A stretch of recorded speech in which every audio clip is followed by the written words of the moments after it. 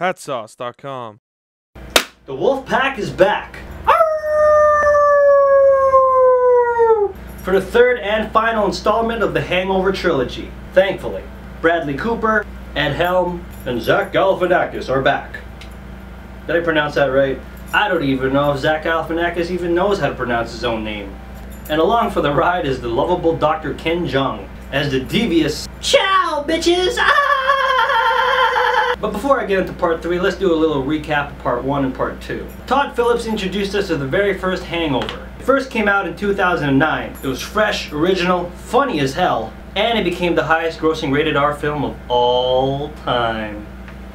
The premise goes like this. Phil, Dr. Stu, and Alan wake up in Vegas to find that their friend Doug is missing. They don't remember anything. And the big problem that they have is that Doug is getting married in 3 days. They bump into a tiger, Mike Tyson, Ken Jeong, and for some reason Stu's missing a tooth. The movie was so successful in 2011 there came a sequel. The problem with it, or at least the problem that I had with it, was that it was exactly the same. Instead of Doug getting married this time, it was Dr. Stu getting married to the very lovely Jamie Chung. The exact same thing happens. The only difference is that it's in Bangkok. All they really did was just cut and paste the formula of the first one and just put it in a different location. Now last week I made a review on Star Trek Into Darkness and I was explaining how sometimes in the sequel they make it bigger, louder, and more crazier, but lose substance and character development and story and blah blah blah. Sure, it was bigger, louder, and very exciting, but they still had a compelling story with it. And anyone can appreciate a fresh and compelling story. Unfortunately, Hangover Part 2 was not fresh, new, and compelling. It was so unoriginal, so rehashed that in the end I just didn't give a damn. Sure, Dr. Stu manages to stand up to Jamie Chung's father in the end, but really, I didn't care. And then comes along part 3.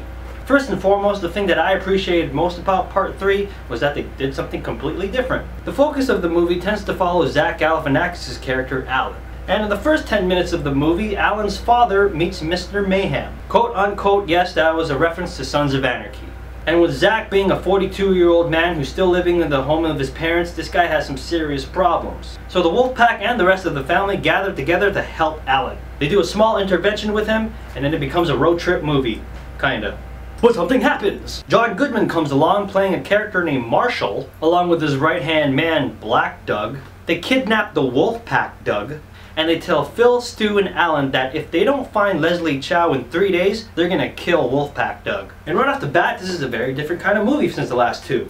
Instead of it being a comedic story of trying to find somebody, it becomes a crime thriller of trying to save their friend's life. Sure, I can appreciate the fresh new take in part 3, but I will have to admit in part 2, it's by far the most extreme out of the 3. And that's not to say that part 3 wasn't funny. There are some really funny moments, and some interesting surprises along the way. The big one-up, in my opinion, that part 3 has over part 2 is that I actually gave a damn in the end.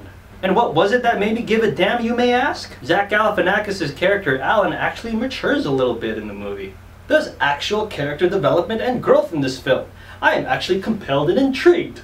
And yeah, part of it does have to do with Melissa McCarthy showing up as a pawn shop owner named Cassie. So this is, without a doubt, the final Hangover movie. It really wraps things up nicely in the end.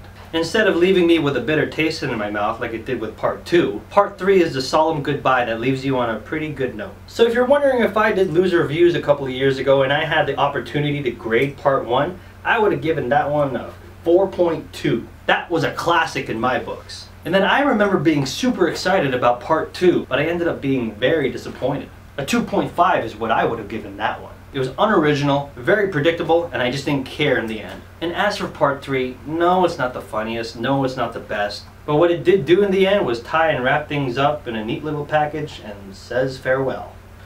And with that being said, Hangover Part 3, I give it a 3. Well, yeah. There's always a recurring gimmick in the Hangover movies. Something bad always happens to Stu, and Hangover Part 3 is no exception. And what happens to Stu in Hangover Part 3, in my opinion, is by far the funniest of the 3 things that ever happened to him. Keep an eye out for that. Now, stay tuned for Fast and Furious 6. Peace.